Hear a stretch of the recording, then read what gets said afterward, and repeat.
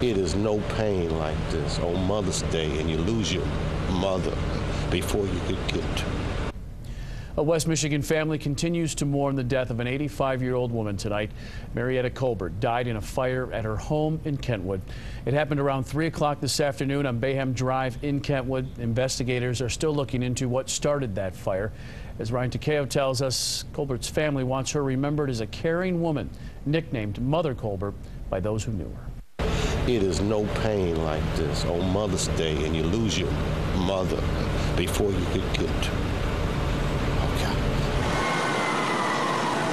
There is no good day to say goodbye. Only thing I want and my family wants is prayers.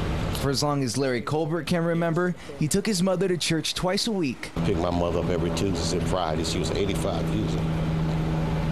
Mayetta Cobert, 85 years old, was stuck on the second floor. The fire started in the garage and smoke made its way to where she was. Crews rescued but could not revive. If you got a mother, you know, it ain't no love like a mother's love. It ain't no law. I've never lost a mother before, so if you lost your mother, I can understand now. To understand his mother, you have to understand her tenacity. It wasn't in her nature to complain. Last night she told me she had some backaches and I won't bring some Tylenol. I didn't get there with him yet.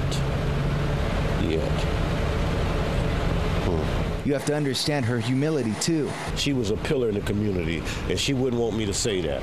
She ran a foster care home for 30 years. Over the course of 3 decades, her son said she had about 100 adult fosters in her home, earning her the nickname Mother Colbert. I fix meals every day like she fixed it for my family. Family was a big part of her life.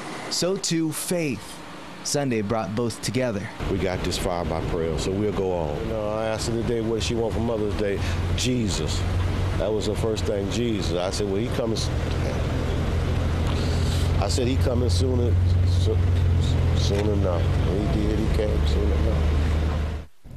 But the Kentwood Fire Chief says investigators will be out throughout the night and likely into tomorrow so they can get some answers for Colbert's family.